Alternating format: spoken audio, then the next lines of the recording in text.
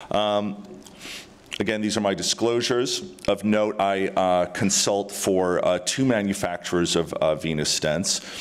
Right now, it's important to note that there are currently no FDA-approved iliofemoral venous stents. Everything that's being used is technically off-label.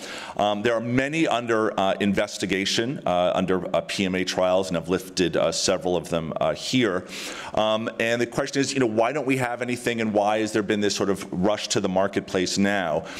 This is an excellent review out of Circ that Mahmoud Razavi published just over a year ago right now, which really showed that if done appropriately, with appropriate sizing and appropriate placement, that actually iliofemoral venous stents can do actually quite well, with 90% primary patency in the iliofemoral segment for patients without DVT, approximately 80% 5-year primary patency for patients with acute DVT, and approximately 70% primary patency at 5 years for patients with chronic DVT. Not to be outdone, this is a study from the Netherlands which showed that the actual pressure of the common femoral vein during ambulation in patients with obstruction as compared to without obstruction after iliofemoral venous stenting can be reduced dramatically, suggesting that lower extremity venous hypertension, the post-thrombotic syndrome, all of these sort of quality of life issues that we feel likely lead to venous ulcers, can take functional people out of work, can be mitigated by stenting the iliofemoral segment, assuming again that there is a significant outflow obstruction. And again, if you see here for patients with significant obstruction, their standing, ambulating, walking, treadmill-based femoral vein pressure can be dramatically reduced by 25 millimeters of mercury if those patients are correctly stented. So again, a very intriguing concept to move the field forward, and that's why there's been this tremendous interest in central venous stents. There are numerous designs that are currently being studied. The mainstay of off-label use in this country currently is the wall stent, but we have open cell nitinol stents, the Cook Zilver venous stent, the Venovo stent, the Abre stent. We have a hybrid stent, the sinus oblique stent, which has a closed cell and open cell design, and another so-called hybrid stent, the Venity Vici stent. These devices have very unique characteristics, very, very different physical properties. This is just a recent publication out of CVIR, which shows the varying changes in the radial resistive force across all these different stents. Interestingly enough, the sinus obliquus closed cell portion has the highest radial resistive force in this study. Also, the highest chronic outward force at 30% of its rated diameter as well.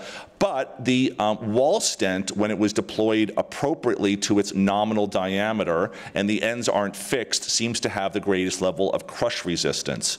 What do you make of this? We don't know. We still need to see the data from the prospective PMA studies. And so clearly there's a lot of work to be done, and a lot of medical device manufacturers are sort of rushing to the finish line to try and get their devices to market to try and see which is going to essentially get the golden ring, if you will. We clearly need something better than what we're currently using. If we use just arterial open cell stents, there's been numerous not only anecdotal evidence but even prospective work that has suggested that it just doesn't have enough radial force to deal with the compression symptoms that we see in the pelvis, and as you go towards a more crush-resistant closed cell design, you get more of a cylindrical shape, which appears to give more laminar flow and potentially offer better patency in this chronically obstructed area. We clearly want something with the appropriate radial force to deal with iliac vein compression syndromes. We want appropriate chronic outward force. They need to be flexible as they move throughout the pelvis, moving from the external iliac vein to the common iliac vein. We likely want them self-expandable, again, so they can be more crush resistant. We don't want them to foreshorten, which has been one of the limitations of the currently available closed cell designs. They need to be able to withstand constant twisting for shortening, axial loading from the common femoral vein upwards. Again, they need to be kink resistant. They need to be very, very long to go from the inferior vena cava all the way down, hopefully, to the distal external iliac vein. And you need to be be able to sort of build them up into the iliac vein confluence. We clearly don't have this yet, which is why this is such an exciting time to be dealing with deep venous work. A couple of notes on the current trials, which are likely going to be either be FDA approved or going to be reviewed very, very soon. The Cook-Zilver-Venous study, the VIVO IDE study, the PIs were Tony Camarota and Rusty Hoffman. This completed enrollment in 2016. The Venous Vertis stent enrolled 200 patients worldwide. The national PIs, Mahmoud Razavi and Bill Marston.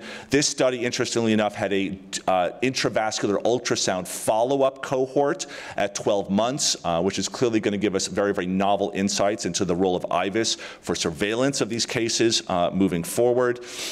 They were able to enroll patients with both non-thrombotic disease and chronic post-thrombotic disease. Acute thrombotic patients were excluded from this study, just of note. And again, this study completed in the fall of 2016 as well. The BARD Venovo vernacular study was able to enroll both acute DVT, chronic DVT, and non-thrombotic DVT, a litany of different sizes and lengths able to be studied in this protocol, although no IVUS cohort. The global principal investigator was Michael Dake, and as typical with most of these studies, there was a primary endpoint of duplex patency at 12 months, and obviously a safety signal, freedom from major adverse events at 30 days, and that has been very typical for all of these studies moving forward. The last study, which is currently enrolling, is the ABRE study being sponsored by Medtronic. The global principal investigators are Aaron Murphy and Stephen Black. 200 patients globally are being enrolled. They're right in the middle of enrollment right now. Again, the typical 30-day safety and 12-month primary endpoints. And they are able to enroll acute DVTs and non-thrombotic patients as well. So that was just a sort of brief overview as where we currently stand in terms of the global marketplace, certainly the U.S. for central iliofemoral venous stents. These designs are unique. Most of the stent designs being studied, if not all of them, going to FDA panel are of nitinol base. They range from closed cell, hybrid, and even open cell slotted designs. They're designed to treat a variety of different diameters from 14 to 20 millimeters in diameter. None are currently FDA approved, and I think we are all eagerly awaiting dedicated venous stents on the marketplace.